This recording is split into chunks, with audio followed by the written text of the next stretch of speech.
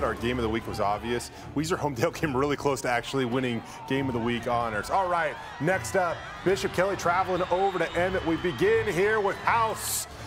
Davis scoring the touchdown, flexing on the crowd. The Pups go up on top, 7-0. Ensuing possession for Bishop Kelly.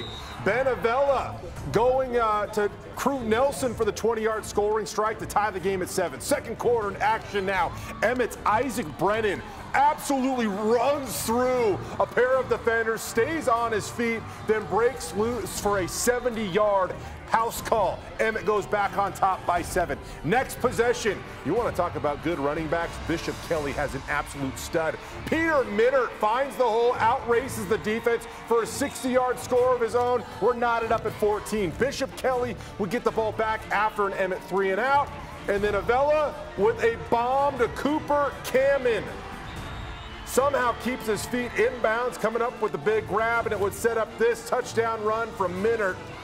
This would be a back-and-forth game, but Bishop Kelly wins a slugfest on the road, 42-35 the final. Bishop Kelly has had a stout defense all season. For Emmett to put up 35, very impressive, but a resilient effort, I would say, by Bishop Kelly. Overcome a little bit of adversity. They improved to 7-0 on the season. Yeah, man, that is an exciting one.